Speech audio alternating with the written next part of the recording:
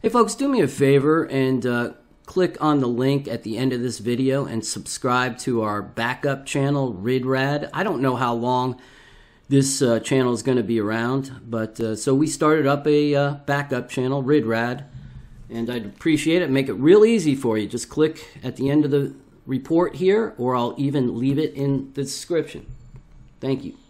All right, folks, here's our daily report, and for those that are unaware, I've been following this radar map now for about 6 months, and we've been doing research on these spike anomalies that are coming out of this one you see coming out of Houston in Texas, electromagnetic radiation spikes that we are not exactly clear of what they are and exactly where they're coming from, but we've been noticing them in Texas and in California, and this spike over here in Michigan, and we've got one down here in Georgia.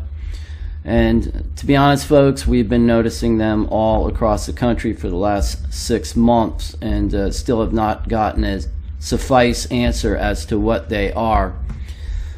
Not as bad today as I've seen it, but still there nonetheless. So let's move on to our next subject, and that is the Oroville Dam. Folks, if you remember in 2017, the spillway, there was a failure in the spillway, and a couple 100,000 people had to be evacuated in the Lake Oroville area. So why am I bringing this up is because I have been watching videos and reports of people that are concerned that we might be on the cusp of another failure. Here is what they say is a live cam of the Oroville spillway.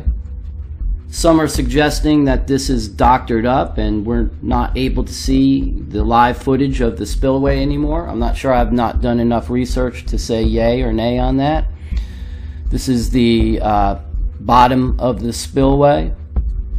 Here we see a live supposed live cam footage of the top of the spillway. So I had to edit the original video, so this is a correction, because in the original video I had said that these sandbags over here, before there was this much water in the picture, it looked like cracks to me going across the spillway. But obviously, as you look at this picture now, these are clearly sandbags going, 2 lines of sandbags going across the spillway.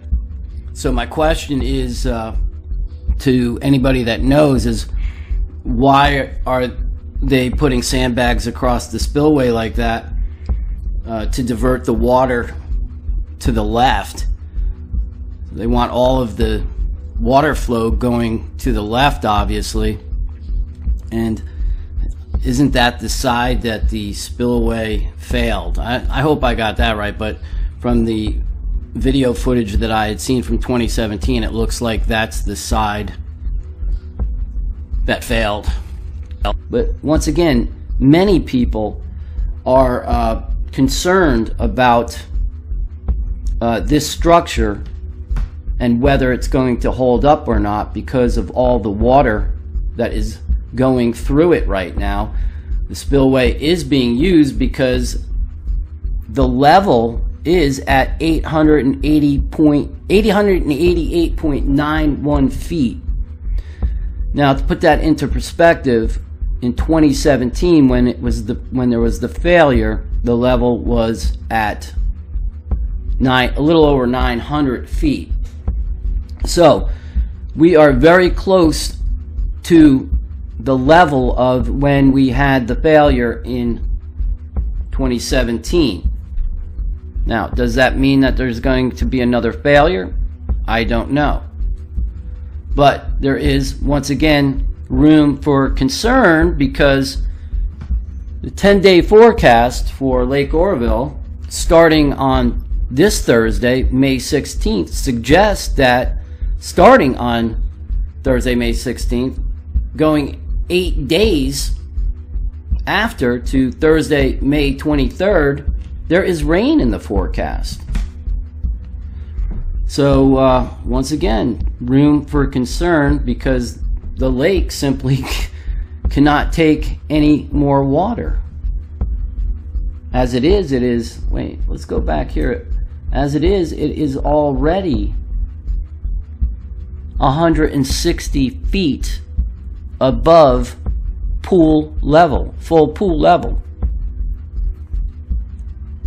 Now, here's an interesting conspiratorial view of the 888 foot level, 888.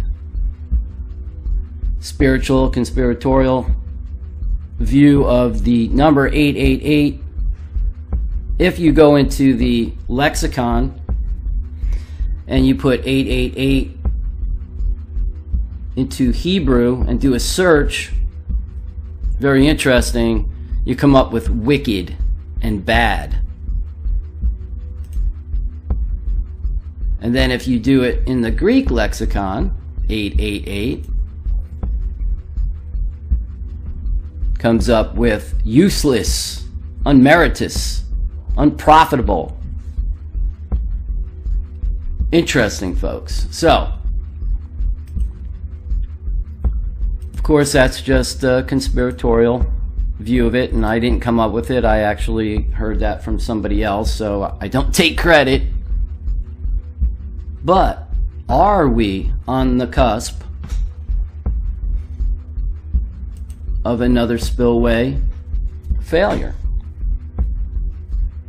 I'm fascinated about this subject right now, folks. I hadn't really, I wasn't doing research on it until this week. So we're going to keep on it. We're going to keep digging and see what's going on. And I'll continue to report it as I find more information. Folks, I hope you have a wonderful day. I hope all the mothers out there had a wonderful Mother's Day yesterday.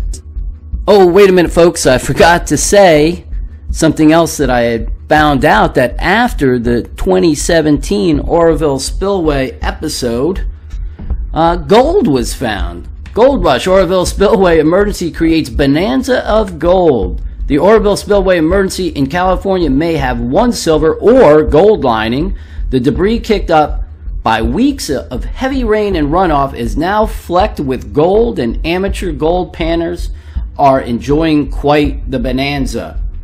So, if you want to put your tinfoil hat back on, folks, that one's interesting as well. So I will put the link to this article if you want to read it in the description. And now I will end up the report. Folks, God bless you. Take care, and we'll talk to you soon.